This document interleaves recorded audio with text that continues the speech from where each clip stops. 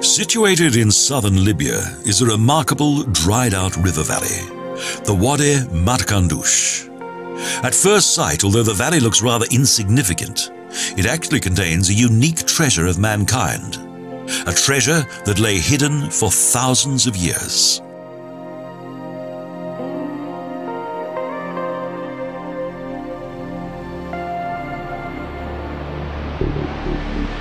Today, the landscape is dry and barren. It rains seldom here, but when it does, it transforms the wadi into a green valley.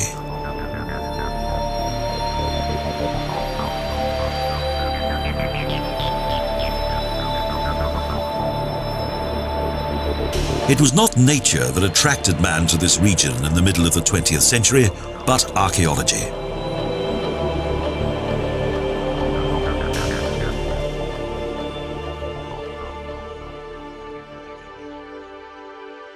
Italian archaeologist and paleontologist Fabrizio Mori discovered many fascinating carvings in the rocks of Matkhandoush.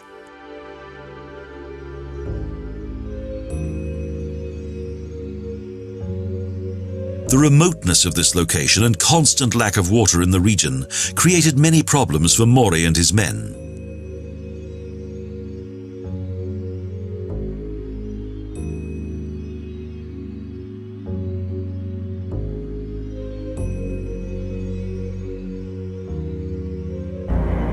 But despite the difficulties, the Italian research team managed to discover thousands of years-old carvings and drawings in this area.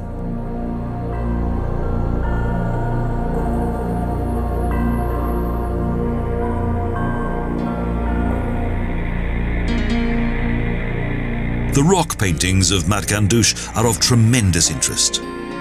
The first image that draws the attention is of African fauna.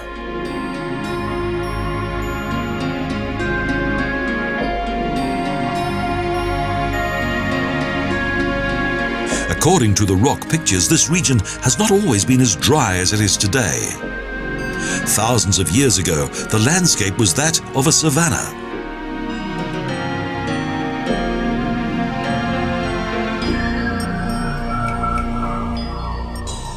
Most of the images date back to the Bubalus epoch, an epoch that is easily recognizable due to the depictions of the old buffalo. The Bubalus was an outstanding epoch in the history of southern Libya.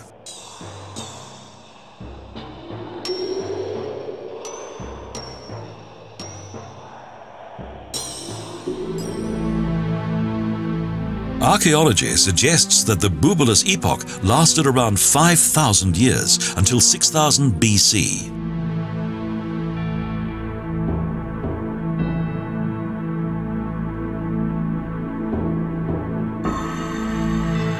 The main motifs of the Bubalus period, the old buffalo, are related to the Cape buffalo of today.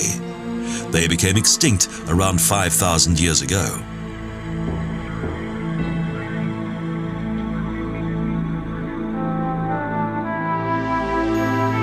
In addition to buffalo, other famous and colorful members of the African landscape have been immortalized on the rock walls.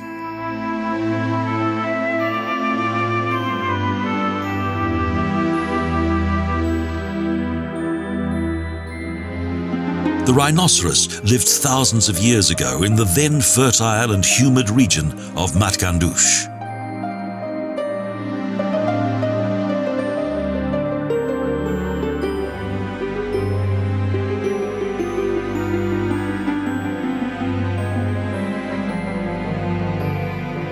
Why the early inhabitants of the desert mountains of Akakus carved images of the indigenous wildlife into so many rock walls of the river valley remains a mystery.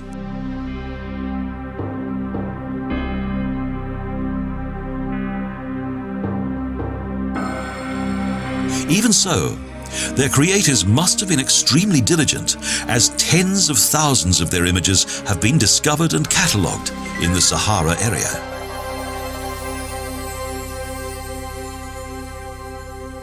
Perhaps the rock walls of this dried-out river valley were once a sacred place. That would explain the excellent condition of the images.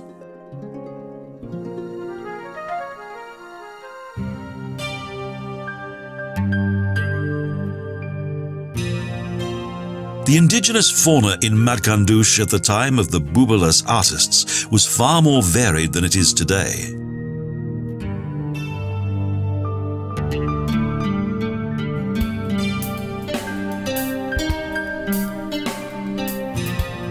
It is thought that the rock walls lay close to an important caravan route, although the camel was used as a beast of burden and for riding only sometime later.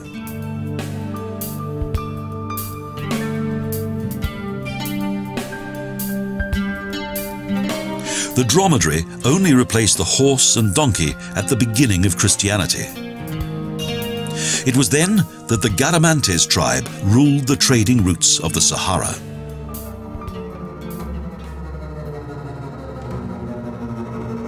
The rock walls of Matkhandoush feature both the gradual technical development and improving skills of the artists.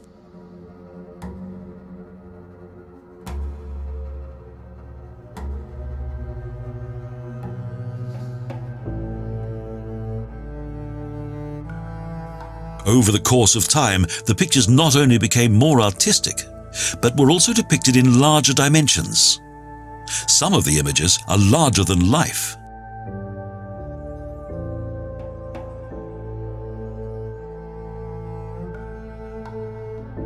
The works that date from the Bubalus period, the oldest historic epoch of the Sahara rock paintings, indicate the impressive technical skills of the artists.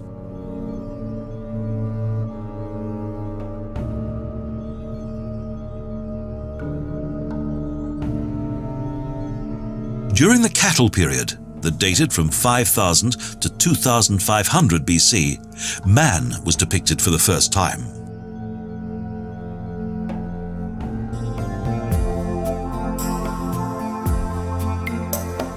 The fighting cats, one of the earliest rock carvings of the Sahara, is one of the most famous pictures of the Wadi Matkhandoush.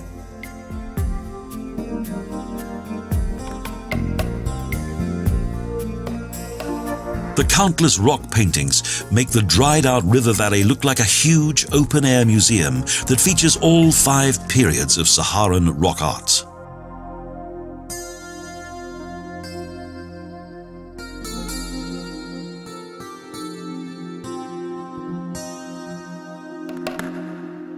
There are also pictures that date back to the Garamantes, a legendary and mysterious tribe that dominated trans-Sahara trade for many centuries.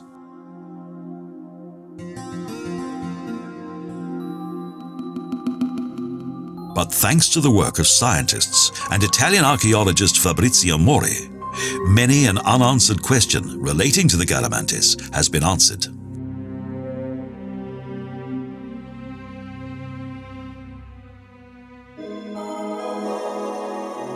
The discovery of the rock paintings has meant that a once unknown period of the history of mankind has been preserved for future generations.